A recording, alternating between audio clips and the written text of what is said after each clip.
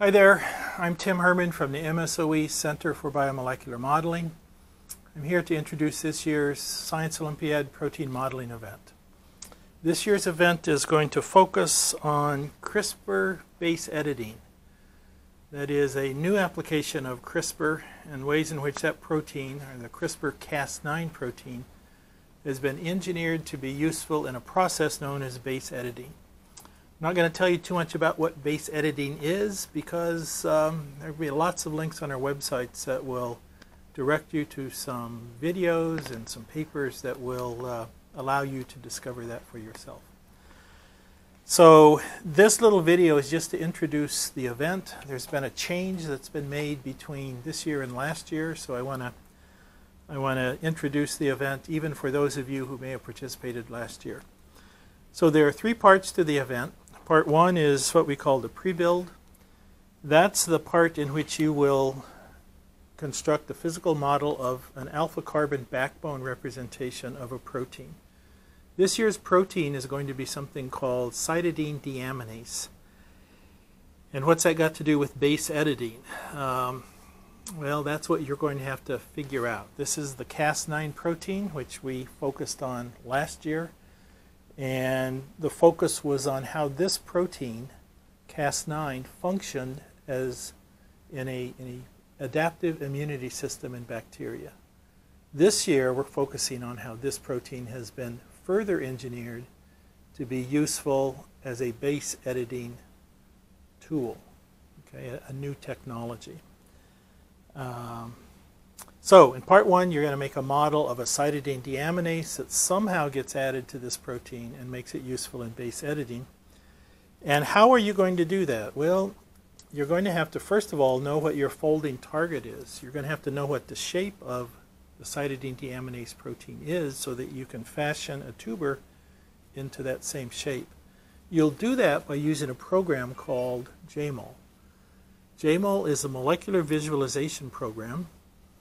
And that program is able to open a PDB file. What is a PDB file? That's a protein data bank file. And JMOL will open a PDB file, which is nothing more than a bunch of numbers. It's a text file that has XYZ coordinates for every atom that makes up this structure. So an XYZ coordinate, this atom right up here, can be defined by a coordinate that is so many inches. You pick a starting point like your nose. That point right there is 2 inches in the X direction, 14 inches in the Y direction, and 3 inches in the Z direction. So an XYZ will position every atom in this structure. JMOL will open all of those coordinates in a computer environment, and then you'll learn to use JMOL to connect all of those alpha carbons to create what's known as an alpha carbon backbone model of the protein. That becomes your folding target. You'll take a piece of tuber or some other comparable material and you'll make right-handed alpha helices. Make sure you don't make left-handed alpha helices. You'll make beta sheets like this, parallel, anti-parallel beta sheets. You'll fold the overall three-dimensional structure of cytidine deaminase, and that will be your pre-build. So, in part one, you'll make a cytidine deaminase model. You'll also learn how to use JMOL because in part two of the event this year, instead of having an on-site build where you model another protein at the tournament, instead there's something that we're gonna replace the on-site build with a JMOL exploration. So in part two, we'll ask you some questions about how you use JMOL. We'll give you a brand new PDB file of a new protein that you've never seen before, and your job will be to open that PDB file and explore that new protein and answer some questions that we'll ask you about that new structure. So that's new this year. Finally, part three is the same as it has been in the past. That will be a short written exam.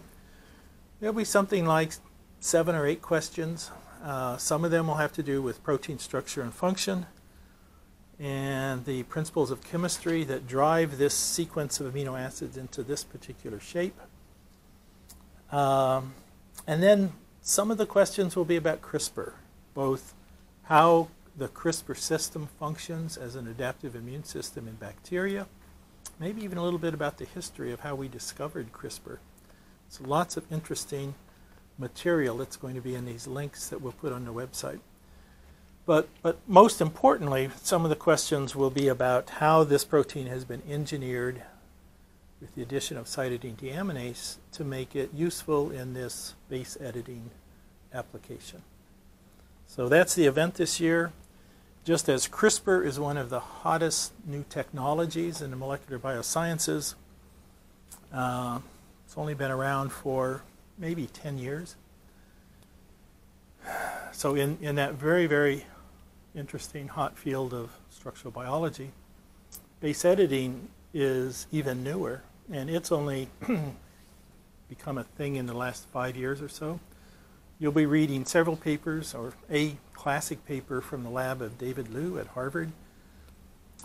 David Liu is the person who is mostly credited with coming up with this idea of adapting Cas9 to be a base editor. So it's going to be a very interesting topic. We look forward to seeing all of your models. Good luck with the event.